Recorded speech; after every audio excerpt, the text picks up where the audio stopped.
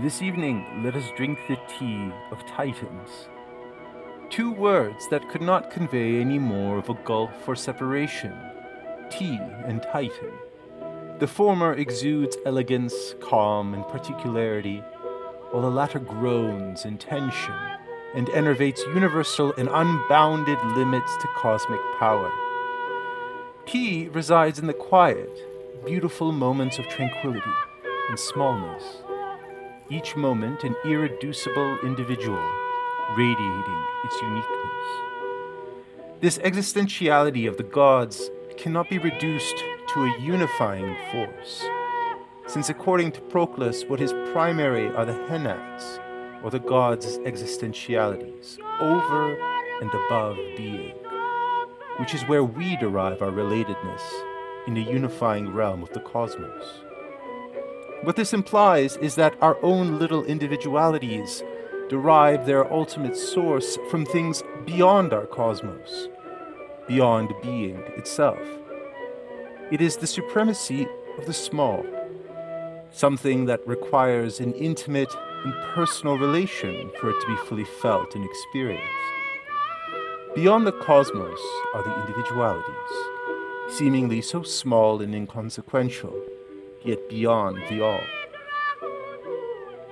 In this way, sitting and drinking tea allows us to fully appreciate the gods as divine individualities, away from the monoliths that govern our modern globalism, cosmopolitanism, our monolithic ideologies, our notions of an all-encompassing divinity that consumes and absorbs all manifestation of the small, the unique, the beautiful. Let us coin a phrase and commit it to our memory as a reminder when things become too titanic and all too much to bear. Kalos kai mikros. Let us never forget the beautiful and the small. To speak of the primacy of the one without reference to the many is to paint the cosmos with the totalizing colors of human misery, the gray colors of totalitarianism. The cosmos is not a self-enclosed totality. It is only the writhings of a dying imagination that says it is so. Kalos kai mikros. To what form of alchemy must we then turn for reprieve from our titanic impulses and overwhelming strivings? To the particularity of tea, of course. Kakuzo Okakura's The Book of Tea reminds us of its meaning, and perhaps equally as important, the ability to sit with tea, which ultimately involves the ability to sit with our own selves.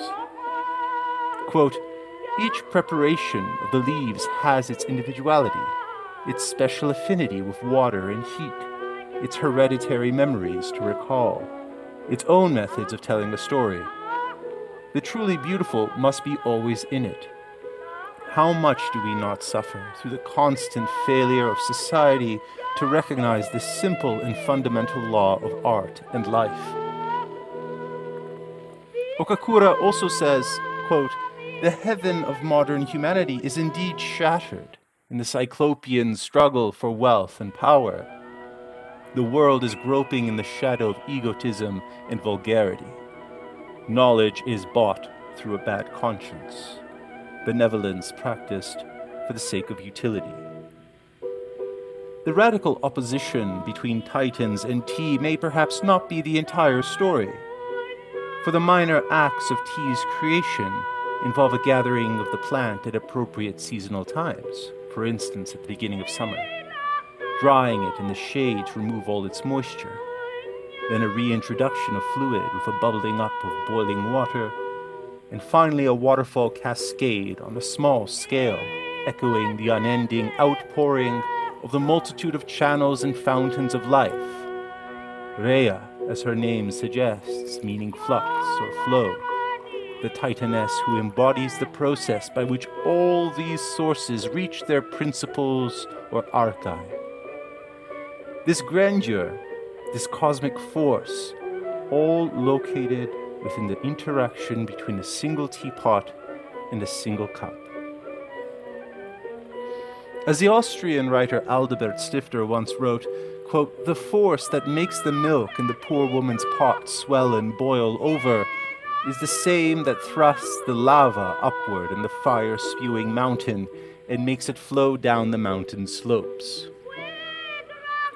Kalos kai mikros, small and beautiful, is a notion that emerges outside the gigantic realm of the Titans. Year after year, and month after month, we have explored the heady world of metaphysics, the universal motions, the cosmic flux. No doubt, the tea ceremony embodies these ideas as well. But let us get lost, if only momentarily, in the swirling golden-green liquid of the tea, or the shape-shifting images that dance in its steamy vapor.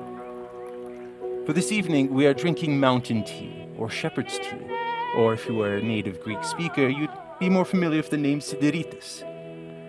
It is grown extensively across the Mediterranean, however.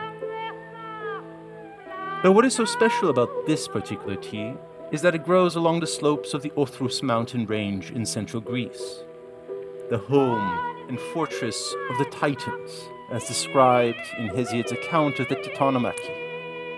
Quote, "For the Titan gods, and as many as sprang from Kronos, had long been fighting together in stubborn war with heart-grieving toil, the lordly Titans from high Othrus. But the gods, givers of good, whom rich-haired Rhea bore in union with Kronos from Olympus, so they, with bitter wrath, were fighting continually with one another at that time for 10 full years, and the hard strife had no close or end for either side, and the issue of the war hung evenly balanced. The flowers and leaves of this herbal plant have ancestors that witnessed the primordial combat between Olympians and Titans. Locked in its genetic memory is a photographic impress of the confluence of powers that unite in hostile symmetry, well before the days man stepped foot on the mountainside and detected the traces of bloodthirsty wrath running through his very own veins. Furthermore, the greenish-yellow color of the tea can be found shimmering in the sun among the ophiolite rocks that cover the surface of the Othrus mountain range. Ophiolite etymologically linking the ophis, snake, with the lithos, which means stone, because of the snakeskin appearance of this rock formation. Perhaps it is for sympathetic or correspondence reasons that the 2nd century BCE poet Nicander in his Theriaca, or having to do with poisonous animals, speaks of the mythological serpent called the Seps. Furthermore, the snow-capped crags of Othrus too bear deadly serpents, and hollow gully and rough crags and woodland scour where haunts the thirst-provoking Seps. These creatures, later recounted by the 13th century medieval theologian Thomas of Cantimpré, had the most potent and violent effects due to its poison. Quote, "If it strikes someone, it consumes the flesh and the bones at the same time with its poison, as if the victim were seized by voracious flames."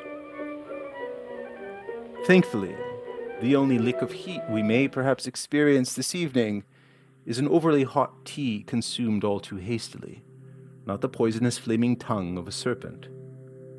The glass of tea is precisely the mixing vessel into which is poured all the constituents of the soul, including identity, difference, the indivisible, and the divisible.